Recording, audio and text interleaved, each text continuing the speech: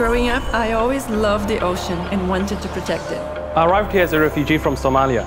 I wanted to do something meaningful. I wanted to create something that didn't exist before. I wanted to tell our stories. To combine business and equality. I wanted to make the world safer. I wasn't sure what to do. So I enrolled at AUT to study social sciences. Marine biology. I wanted to learn how to start a real business. I dreamed of being the next Peter Jackson. But my lecturer told me, Why don't you just be the first Matilda Poisson? For the first time, I saw that ideas come from everywhere.